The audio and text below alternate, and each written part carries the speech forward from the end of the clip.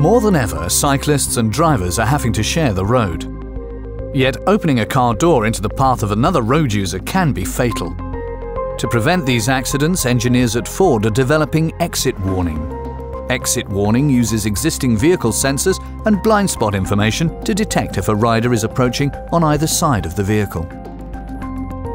It alerts the driver and momentarily prevents the doors from being fully opened, enabling cyclists to safely pass parked vehicles.